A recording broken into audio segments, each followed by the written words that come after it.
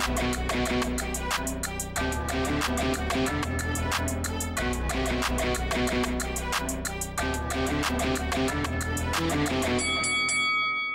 guys, welcome to Boxing Squared for boxing news and views from around the internet. Frank Warren is making moves in the heavyweight division, bolstering his stable of fighters, adding the talented prospects Zhan Kossobutskiy, who's currently unbeaten 15-0, and also the Croatian Petar Milas, who is also unbeaten. He is currently 15-0 also. So this is actually very good for these fighters, and I've been saying for a while, there's a bundle of really talented prospects that are coming through that get to a certain point and it feels like they've been stalling out. And Zhan Kossobutskiy in particular, I rate him really highly. He's in my top 10 prospects coming through. And I've been saying he needs to link up with someone that can push him to that next level. And while some people might think, okay, Frank Warren, his stable, is that the right move? I actually think it is. I think there is some scope there for him to get a good push and to be in some, sort of step up fights that can add value to his career and start putting him in position to eventually challenging for a title. He's just recently had a fight for the WBA international title that was against Honorime Ihurami. That was a stoppage performance. He picks up his first ranking off the back of that. So he's a world rated fighter that is in position, well, heading towards something, but he needed something else because he's been promoted by Universum Box Promotion, the reincarnation of it, but it had felt like they weren't quite able to get him to the next step. And it's similar with Milas as well, because you've got a bundle of these top prospects coming through. There's a number of them that are sort of fighting out of Europe, sort of almost toiling away in obscurity. And they get to a certain point between 10-0 and 15-0, and the sort of progression almost stops. You're kind of thinking, well, where are they really going? Who's going to be able to sort of inject some life into their career? Because you see a bundle of them, and I can think of also Vladislav Serenko and Alexander Zarkozy. They get to a point where you feel like they're just fighting the same sorts of opponents, that their backers can't really dig their sort of hand deep enough into their pocket to pay for those progression type fights that they need. And I think that in this case, Zhan Kossobutskiy, and he was one I was saying needed to get a co-promotional deal or join another promoter. This is a good move for him, and also Petar Milas. Milas is sort of exactly in that mold of he'd started to build a bit of momentum for his career, but the past couple of years, it's almost like it's stalled out. There's a couple of other guys you can think of that sort of fit into that category, and also Aslanbek Makhmadov, before he signed on with Golden Boy, he was in that position as well. He needed to link up with someone that could sort of, inject something, some money, some hype, some buzz into his career. Some of these guys who are toiling away in obscurity, they just don't get into the consciousness of boxing fans more broadly because they're out of sight, out of mind.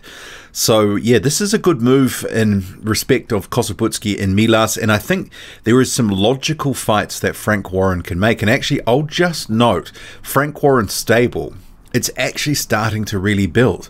You have Tyson Fury, although he's probably more promoted by Top Rank these days, even though it's a co-promotional deal. But you've got Joe Joyce, you have Daniel Dubois, Nathan Gorman, David Adeleye, and then you add these two. That's the makings of a very nice heavyweight stable. And an obvious fight that I can see that they should make, hopefully inside the sort of next 6 months to a year, for both Kossobutskiy and also Milas, is Nathan Gorman. I think he is a logical sort of test and step up for both those guys. And fighting Gorman is going to tell us a lot about where they're really at. And at the moment, I rate Kossobutskiy higher out of the two with Milas. I think Kossobutskiy has the potential, to compete at the world level eventually, but he needs that sort of final push and development and that final sort of prospect phase of his career, fringe contender level, right fights at the right time. And joining on with Frank Warren, I think he might be able to get that. Gorman seems like a logical test and a step up for both these guys. Whether they can actually sort of make that happen, it's another question. Or even potentially, Petar Milas and Zhan Kossobutskiy, I'd love to see them square off as well.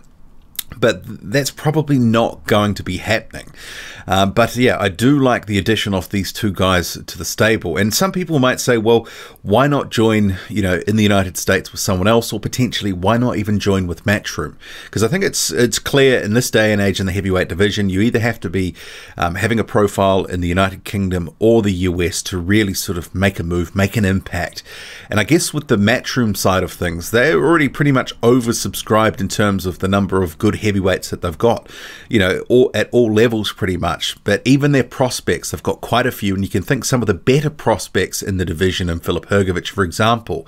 But there does seemingly in the past year or two, some of the Matchroom heavyweights, there's been a bit of drift. You can think guys like Zhang Gilei or Martin Bakole. Sometimes you've sort of thought it would have been nice if they had the fight that they just had like 2 fights ago.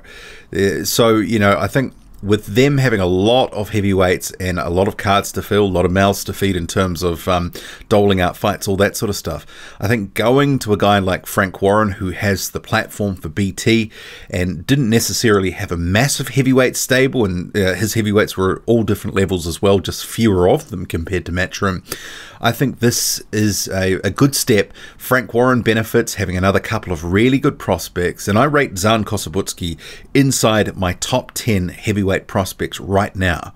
So you can think of the sort of top 5 or 6 guys that we all know, the names are well known to us, and then Zhan Kossobutskiy is right there after them for me. So he just needs the opportunity now. Petar Milas, a couple of years ago, because of what he was doing, he stopped Francesco Pianeta, had a good win over Kevin Johnson.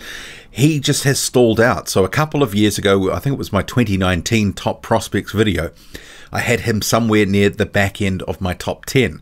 Because of inactivity, a little bit of injury, sort of slipped down my board a little bit. But this is a good opportunity for both these guys to have a platform, to show what they can do, and to get into some more meaningful fights. And after all, this is what they need to really progress their careers. So I like the move.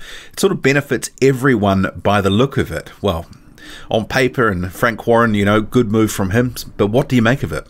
Drop a comment, loud and often. Hit like, hit subscribe, follow me on Twitter, boxing_squared. I'm out.